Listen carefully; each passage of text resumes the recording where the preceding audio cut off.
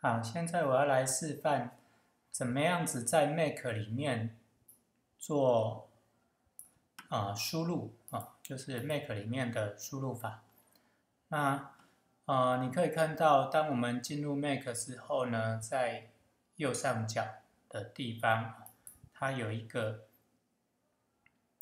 美式英文那这个美式英文下面还有注音啊、倚天啊、繁体拼音仓颉速成。OK， 那我习惯用注音，所以我就开启注音。那这时候呢，我们就看到这边可以开始做输入法那当你原本在美式英文的时候，你怎么打呢？它都是英文但是呢，如果我们今天呢已经切换到注音的时候，那我打比如说测试那就跟原本的 Windows 底下的键盘注音的用法是非常类似的那只是它有一些地方还是会有点不一样那在1320教室里面，我们虽然是 Mac 的电脑，但是搭配的呢却是仿 Windows 的键盘那所以在你使用的时候，必须要注意几件事情第一件事情是，你在 Windows 底下本来按 Ctrl 的部分，要全部都改成按 Command 那这边的 Command 呢，在1320的教室里面，它就是视窗键所以你原本按的 Ctrl+C 和 Ctrl+V 做复制贴上呢，就必须要改成用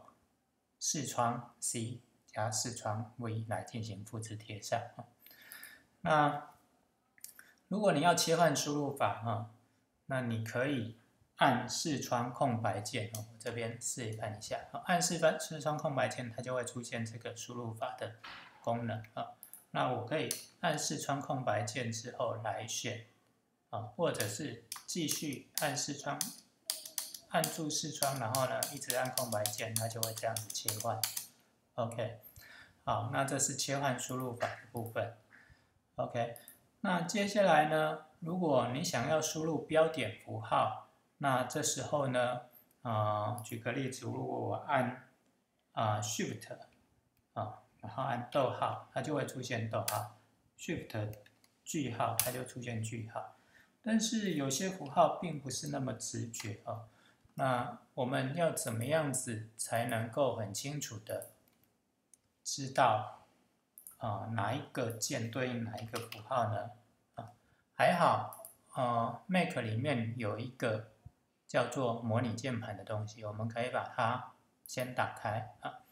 那打开之后呢，我如果按 Shift 键，我就会看到上面的符号这些功能那我按对应的按钮或者是用滑鼠点选，就会出现那个符号像这个我刚用滑鼠点选，那我现在用按键的或者是我现在打一个加 ，OK 或者是这样，我想打出的是2点 ，OK， 或者是我想打出的是这一个角括号，或者是这种角括号那我都可以透过显示模拟键盘之后按 Shift 键就会找到这些符号那如果这样你还是没有办法找到你要的符号的话呢，那在这里还有一个显示标点符号的部分你可以把它打开，这边就会有一堆符号你再从里面找当然这样的速度是会比较慢一点 OK 好，那这个是Mac 里面的输入法它的使用方式那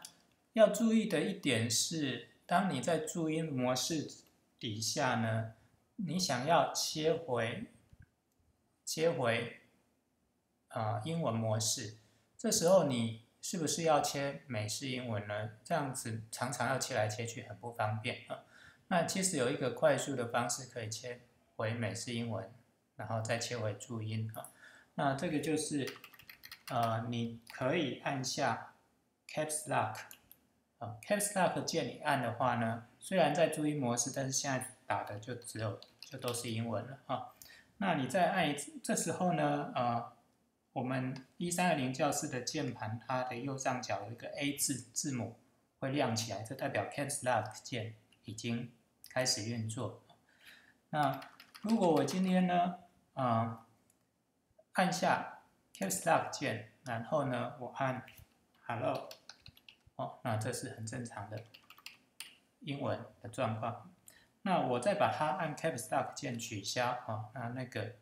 A 字母就会熄灭。那熄灭之后又回到了注音模式，那我这时候再按你好，那这样子，你的输入法部分大概就可以顺利的使用了。好，那大概我们一般性的输入法所会使用到的，目前我想到的就是这些啊。那如果还有没有想到的部分，碰到问题的时候我们再来解决啊。那记得 Caps Lock 可以切换中英文那 Shift 键可以让你变成大写的英文或者是输入符号。OK， 那原本按 Ctrl 的地方，请改按视窗键。OK， 大概就是这些。